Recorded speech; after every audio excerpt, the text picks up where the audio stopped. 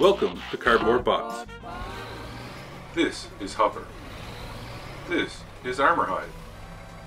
Put them together and you get Timeline's Huffer. He's most commonly known as BOTCON HUFFER. That's because he was an exclusive toy sold at BOTCON 2007. He came bagged with Timeline Springer. But I've got better things to do tonight than talk about that guy. After all, you're here for Huffer. This bot was a repaint of 2005's Cybertron Armorhide. It's only the second visual design of the Huffer character, coming a whopping 23 years after the G1 toy. Took them long enough. BOTCON HUFFER turns into a Volvo F8 Globetrotter truck. Completely unrelated to that, he comes with one of these. It's a cyber key. You can use it to activate his missile gimmick. All you have to do is put it in his pocket. And just like Cyberverse Armorhide, he comes with a tow arm and hook to turn him into a tow truck.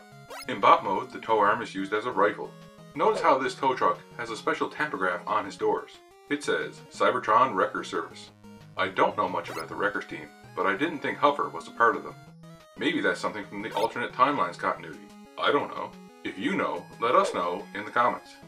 The cyber key can conveniently store on the tow arm. But enough of that. Here's how he compares to G1 Huffer, Kingdom Huffer, Cybertron Armorhide, and Movie Armorhide, who is also from 2007.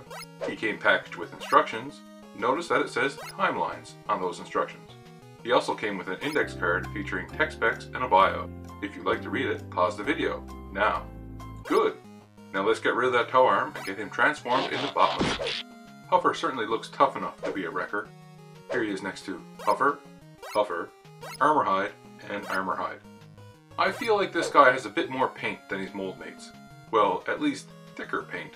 The chest grill is blue plastic that's been painted with thick orange paint, some silver, a little red, and oddly enough, a small patch of green. I don't understand the green. There's no green anywhere else on this guy. What's up with the green?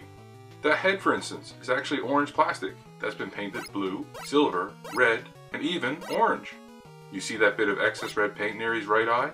You may think that's an unintentional paint splotch, but I like to think of it as a prison or gang tattoo.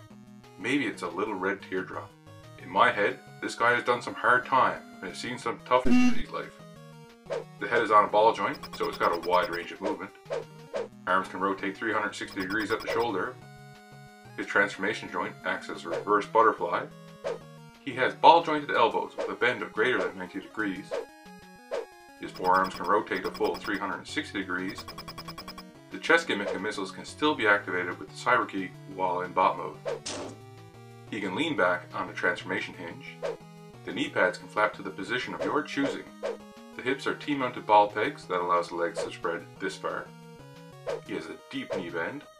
He can kick forward this far and back this far. This is a powerful, macho interpretation of Huffer. I'm really glad Hasbro gave its blessing for this repaint to be made. But in the end, it's just an overpriced orange Armorhide. Don't pay excessive eBay prices for this guy. You can still find him at a reasonable price if you're patient. I got mine from a private sale negotiated at the Buy-Sell Trade Forum over at cybertron.ca. Check them out. If you like this mold and want to pick it up, do yourself a favor and choose one of the Armorhides instead. The black one is probably easier to find because it came out with the movie line. It also has a very crisp paint job. Are you a sucker for repaints and exclusives? Let me know in the comments below. Thanks for watching, Cardboard Bots. See you next time. Like my vids? Buy me a coffee. It's easy. Visit coffee.com/cardboardbots.